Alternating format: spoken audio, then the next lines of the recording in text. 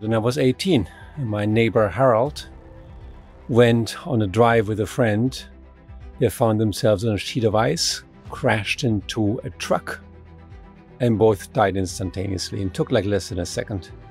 I was thinking, wow, here's a promising life of an 18-year-old, my best friend at the time, gone for no reason.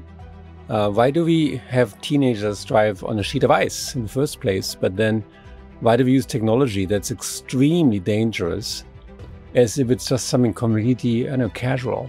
I mean, that's basically the way I live my life, that I see things that are just not okay.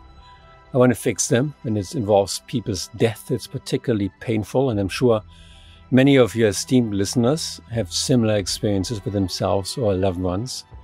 And yes, it's driven me to really think about, as an AI researcher, as a roboticist, how can I fix this big problem of more than 1 million deaths every year?